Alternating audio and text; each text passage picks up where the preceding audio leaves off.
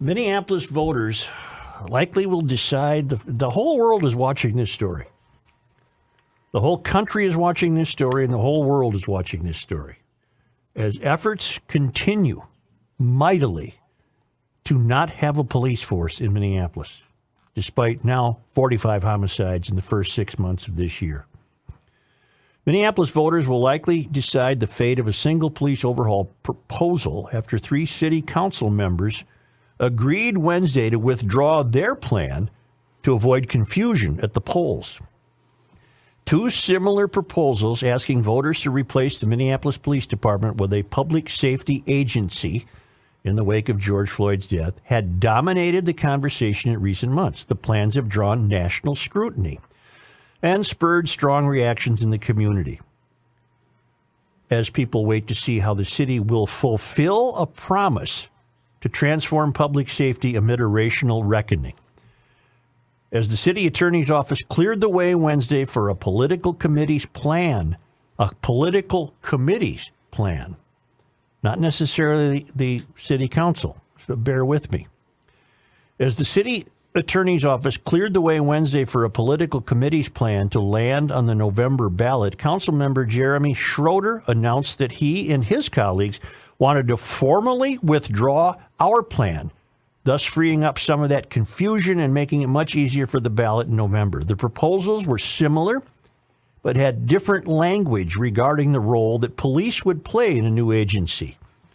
Members of the political committee, Yes for Minneapolis, the numeral 4, Yes for Minneapolis. It's great. Let me turn. I apologize. It's great that there'll be only one ballot question, said Janae Bates, a spokeswoman for Yes for Minneapolis. We certainly want to decrease any inkling of confusion or chaos for folks. And for us, it's just really important for this to be clear and informed by community, making sure that community members are heard every step of the way. The future of the Minneapolis Police Department has become the central issue in the first elections held since Floyd's killing. Some activists argue Floyd's death was evidence that the police department cannot be... Police violence is statistically non-existent. Right. Some activists argue Floyd's death was evidence that the police department can't be reformed and should be replaced. Others argue the proposals amount to little more than a name change and meaningful work can be done without eliminating the department. Council members who wrote the proposal, Schroeder, Philippe Cunningham, and Steve Fletcher, had signaled in the past that they were open to withdrawing their plan if one pushed by Yes for Minneapolis was cleared for the ballot. Yes for Minneapolis is a George Soros-funded political action committee. What? Mm-hmm. Well, we've talked about it. Back in February, they got $500 grand. Oh, that's right. We did talk about it back then. From the Center for an Open Society. I went down that rabbit hole today. A council committee on Wednesday. Wait, did I jump ahead? Yes. You did. Oh, here it is. The key difference in these two public safety agents. Oh, they remove language that gives the mayor complete power over police operations, likely granting council members additional sway over officers.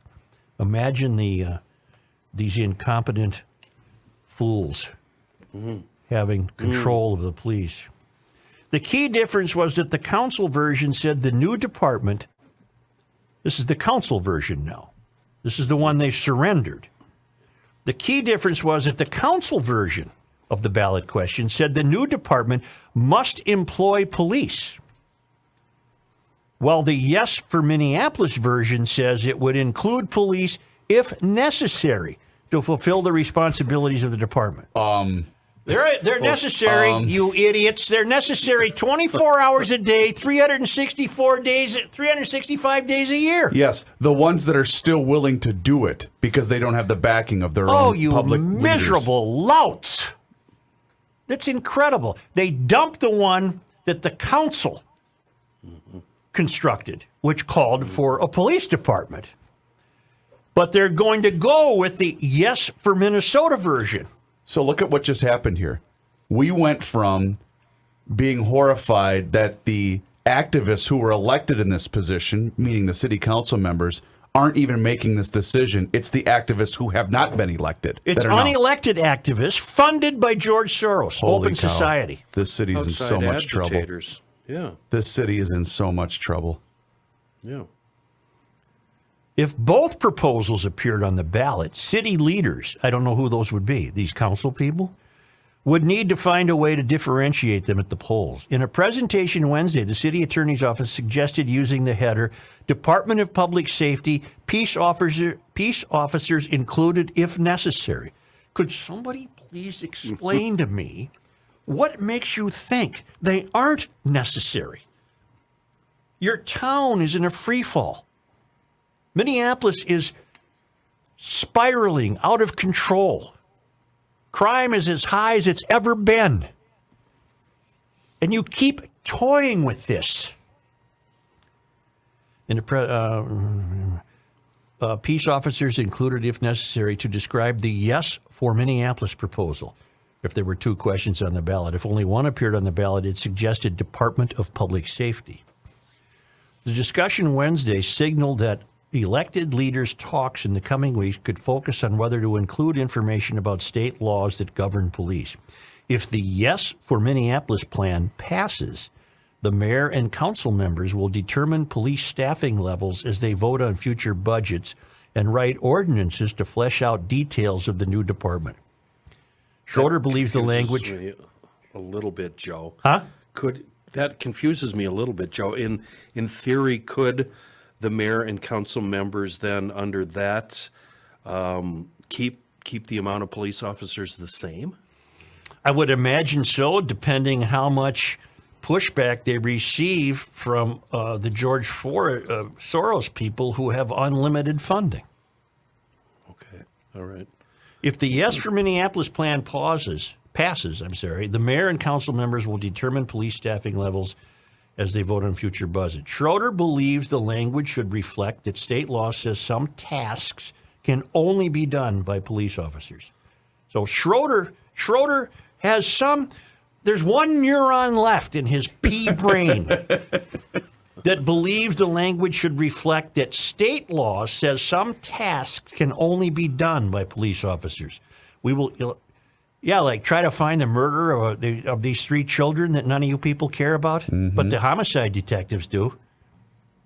We will continue to have law enforcement, Schroeder said. We will continue to need law enforcement in the city, and that much is very clear. Councilmember Lisa Goodman pushed back. I understand that maybe my colleagues would prefer to reinforce the fact that law enforcement isn't just kind of maybe a thing, that it will be included, but the petitioners are pretty clear that they only want it if it's necessary. Representing the city of Minneapolis, among them is a woman named Lisa Goodman, who is making a statement here that's tantamount to, I don't care what this council does. I'm aligned with Yes for Minneapolis, and they don't want this to be a police department. Which it means Yes for Minneapolis means no for cops. Mm-hmm. Well, it's all going to be about ballot wording and the citizens of Minneapolis whipping it out and showing it. And the only reason I have hope, I know, Chris, you've given up, and Joe, it seems like you've given up, but the only reason I think we might have a chance is because of the lead letter today from Howie Smith. Bullying is not activism. It seems that he might have a brain in his head, and he gives a couple of bullet points that prove it. I really think greater Minneapolis, I mean all the residents, everybody showing up, the great unheard in South Minneapolis will shoot this down. I guess that's what I'm hoping. And I also think that what happened in Uptown really opened some eyes. The city attorney's legal analysis contemplates several ways the city could provide police coverage if elected leaders determine it's necessary. Again, what do you have to be shown to be convinced that it's necessary? People are dying every day. Mm-hmm. The city attorney's legal analysis contemplates several ways the city could provide police coverage if elected leaders determine it's necessary. The city could hire licensed officers as employees or independent contractors, or enter into an agreement with another agency to provide licensed peace officer services as needed. Well, I got news for you. That's not going to work. Doesn't seem like an attractive job, does it? No. Why would any self-respecting human being want to be a cop under these circumstances? Somebody tell me, who is it that's going to decide when police are necessary? Right. Well, it's funny you mentioned that. The mayor and the city council, after the fact of another rash of gunfire, they'll say, well, I think the police are necessary now. I actually, go ahead, Kenny. I'm sorry. Go ahead. Well, it's got to be determined on a 911 call basis, right? Call by call. And that would be determined by what?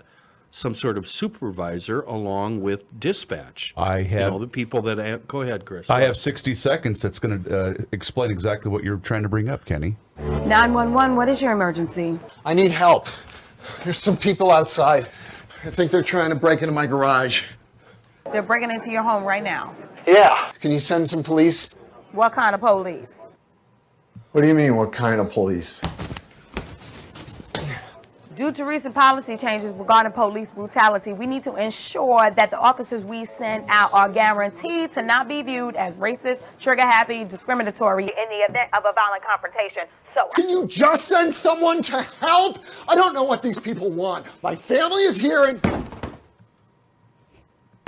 Oh my God, they just got into the garage. Please send some help. In order to send help, I need to know what race the perpetrators are, their age, their sexual orientation, what gender they are. Do they have a criminal record? Are they on drugs? If they are armed, and if so, what are they armed with? I don't care about any of that. Send help now! Sir, we cannot send white officers out there if the perpetrators breaking into your home are non-Caucasian. I can't send officers out there with guns if the alleged burglars are not armed. So, I need to know. It wouldn't be so funny. It's not funny because it's too damn true. It's true. Yeah. So it's this paragraph that talks about the key differences was that the council version said the new department must employ police, while the Yes Minnesota version said it would include police if necessary to fulfill blah, blah, blah. Do you trust the council's version saying they must employ police? Specifically, will they keep the numbers the same that they were before all of this happened a year and a half ago? I trust the council's version because they are less left than Yes for Minnesota. Okay. Boy, is that a statement. Isn't that something? Wow. It's too deep to go into. Why? It's very deep. No. What I'm about to say is too deep to go into. Look up Soros's Open Society group, or whatever the hell they're called. They have a completely different view of America. In much the same way that we were discussing yesterday with Representative Omar? Yeah, it has nothing to do with law and order. Well, so they prefer crime and mayhem over law and order? Apparently that's how Soros has made his money when other people fail. He swoops in and buys undervalued currencies, and he benefits from chaos, and he's been very instrumental in installing. Okay, well, that's we can understand his greedy motives. What about all the meatheads that follow him? I don't understand it, which is... How does society We've been wrestling with this for years. From lawlessness. Yeah. And why would the left, I mean the middle left, the normal left, the people that we've known all of our lives, why would they want less police? I don't think the ones we've known all our lives want less police.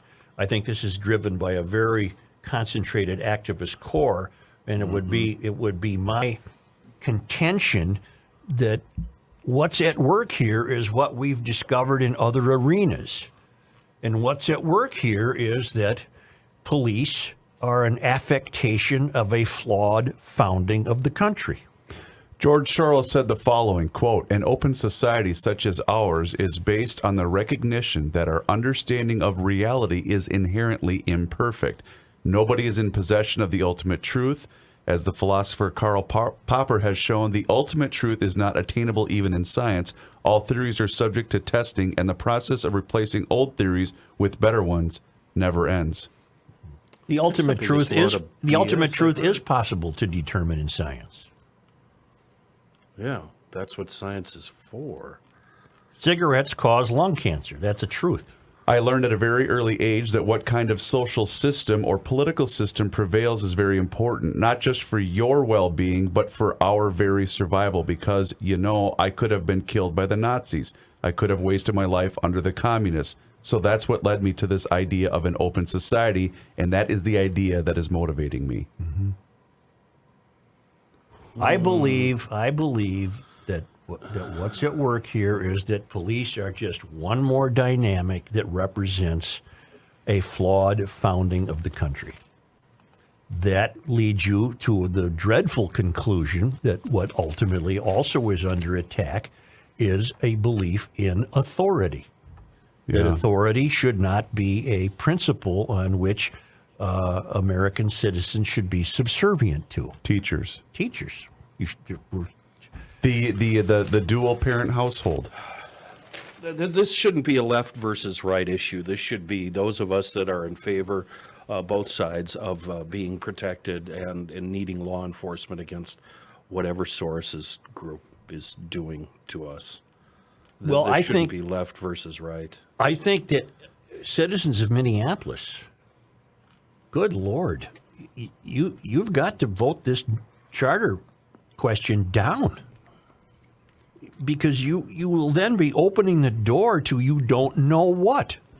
You don't know what. You'll be opening the door to that facetious 911 call we just played. Yeah. That's what you'll be opening the door to. Mm-hmm. So do you believe that years and years and years of Democratic leadership in the city of Minneapolis is what led to this? Yes, and I believe that's true the closer you get to the country's tallest buildings in Portland, San Francisco, Chicago, Minneapolis. The White House. I've always thought it was more complicated than that, but I can't put that definition into words, because I see that used a lot when one of the bonehead city council members goes out on Twitter, Philippe Cunningham, and you read the pushback, and it's always basically the same. Years and years and years of Democratic leadership have got you into this position you're in, and you're only making it worse. Well, the problem is there's nothing wrong with classical liberalism. Right. Classical liberals are not destructive people. You mean the JFKs of the world? Right. Well, JFK is a rock-ribbed Republican compared to the current crowd. Further left than JFK. So, but classical liberals are solid American citizens. Right. I know many. Yeah. You do? On a national stage, Joe, I think of Brett Weinstein or Stein and his wife, Heather Hying. They were classical liberals. And now, because they're pushing back against the far, far left, they're considered righties. And they are not conservative at all. But it's the far left that's driving this. We've been calling it the mystery. Mysterians are driving this. Mysterians are driving an attempt to remake this country in their eyes, because they do not accept its principal, fundamental founding as acceptable to them. That everything that has flowed from the founding of the country is found to be flawed. Right. And everything that happened since then is flawed. You know, like we're seeing with the name changes for lakes, schools, streets, police, etc. Streets, trees, math, language, English, math, the solar system. Yeah, which is trees. funny Did because you mention trees? I got trees in there. Well, I can get you a tree. But I'm sorry, you're not allowed to have one. You're a brown person. God Almighty. By the way, I just thought it was ironic that the one speaking up, Schroeder, his is Ward 11, the most southern ward, south and central, borders Richfield and Lindale and 34th. I hope you're enjoying your summer. Well, I was until this conversation. Despite this show. I hope you're putting my